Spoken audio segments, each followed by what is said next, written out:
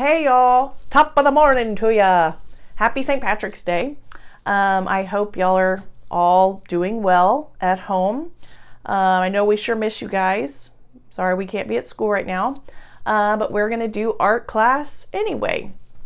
All right, and I know y'all have missed my corny jokes. So what kind of music do leprechauns like? Sham rock. Get it? I know, I can hear you all groaning and, oh, Miss Doherty, that's cheesy. I know, but you love it. All right, so what we're gonna be talking about today is Bridget Riley. We've talked about her before, and some fifth graders did a lesson on her not too long ago. But Bridget Riley, she was popular around the 60s, like when we talked about Andy Warhol. She did some op art, is kind of what she was best known for. She was inspired by pointillism, like I've showed you some images like this one before in the past. She considered her art to be an optical science. She wanted to use her art to trick the brain and kind of make it see things that weren't really there. And from that, many other artists have taken this op art style and expanded it and really created some neat pieces that really play a trick on your brain. Sometimes they can make you a little bit dizzy as well, so you got to be careful about looking at them too much. All right, so what we're going to be doing today is a little op art activity, but tied into St. Patrick's Day. Just kind of easing us back into art class. All right, so what you're going to need is a piece of white paper, and this is just computer printer paper. So if you have that, or you could use the back of a piece of paper, maybe like a document that nobody needs. Don't take anything important and draw on it. And that could be your plain white paper.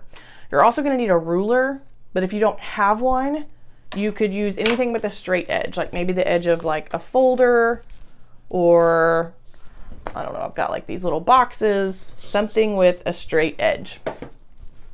And then for the detail work, you're going to need a pencil. So hopefully everybody's got a pencil. And then you can use Sharpie or just pencil. If that's all you've got, you can make that work. But you can use a Sharpie. If you like the bold black and white look, you could use colored pencils, which that's what I'm going to be using, or you could use color markers as well. Okay, so any of those supplies will work. All right, so like I said earlier, you need plain white paper, you need a ruler or something with a straight edge. Remember, you could use a folder, or maybe the edge of a box or a book, and then I'm going to be using colored pencils.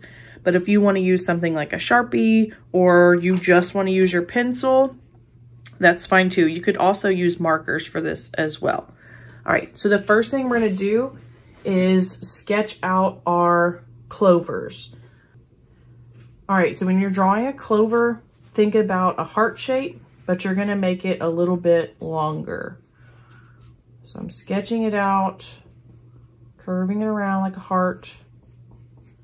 And then instead of bringing it to a point, I leave that open. And then I'm going to add another one on the side. I'm doing 3-leaf clovers because I honestly like the way they look better. But if you want to do a 4-leaf clover, you could do that as well. Okay, and then just the little stem is kind of like a triangle where you don't see the point.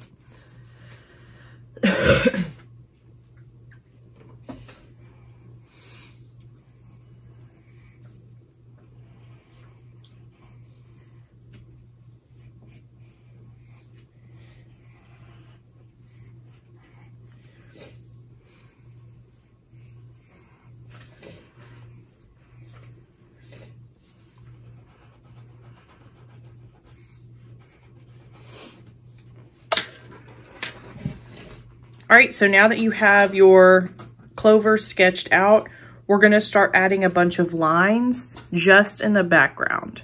So this can be, again, if you're just using your pencil or Sharpie or marker, colored pencil, whatever you're gonna use. We're gonna do stripes going horizontally. across the background. I'll be doing a rainbow pattern just because it's St. Patty's Day and I like the way rainbow colors look. But again, if you want to keep it simple with just pencil, that's fine. So you can stick to a pattern. You could do like green, yellow, or something. Or you can just do black and white. Either way is fine. So I'm going to take my straight edge. I'm using a ruler, but if you only have a folder, that's fine too. And I'm going to start drawing lines across my paper. And I'm going to keep them really close together. There's not a big white gap. Like that's even probably a little too far apart. So I'll just keep going with my colors until I get to my shape.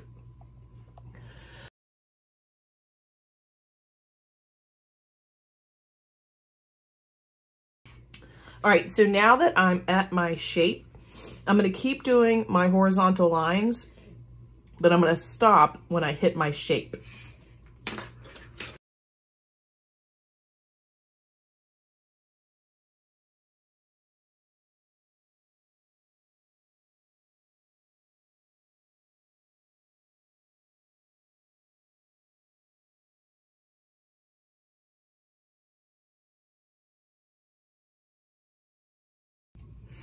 All right, so eventually I'll go all the way down the page with the horizontal lines.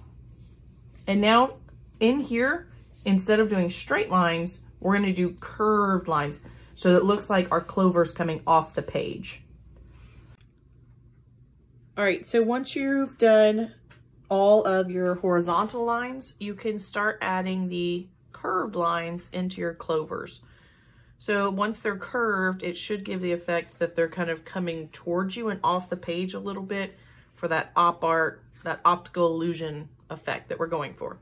So in mine, I'm doing different shades of green, but again, if you're just using pencil, that's fine too. Just make sure these lines are gonna curve up, okay? And I'm leaving a little bit of a bigger gap because I'm gonna later fill it in with my other shades of green.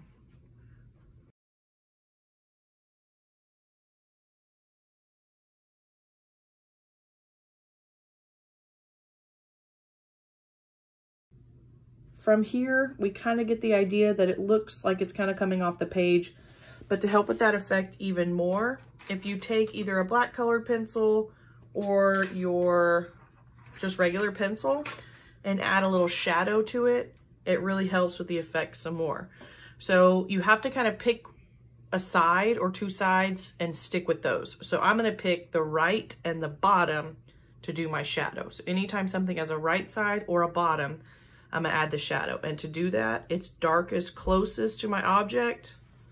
So this is the right side, and then I'm gonna fade it out, okay? And I'm doing the bottom, darkest right there onto the bottom, and then it fades out. And then I'll kind of merge these two together there. Okay, so it's another bottom side. This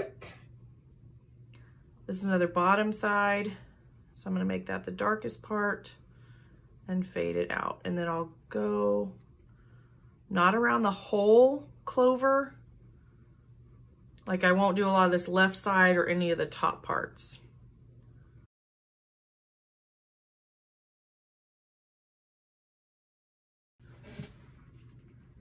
All right, so now we have our shamrock. Kind of looks like it's coming off the page a little bit.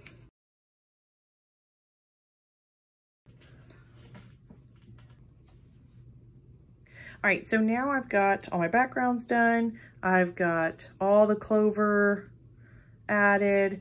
And then I've got some shadow on these as well. This one's really dark and I did these a little bit lighter.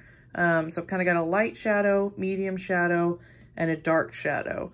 So you can kind of decide which style that you like best. It's really up to you, whichever one you want. All right, so at this point you could leave it here. If you like the way it looks, great. If you want to make it look even more three-dimensional, what you can do is, so I'm gonna focus on this one and I'm gonna add some shadow to the actual clover. So I'm gonna do the same sides that I had my original shadow on, but I'm gonna put a little bit on the actual clover now.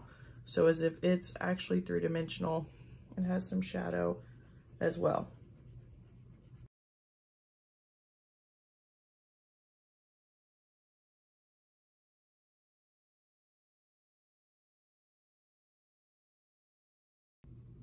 All right, guys, so I hope y'all enjoyed that op art activity. Remember, you didn't have to use the same materials I did. You can modify this to whatever you have at home.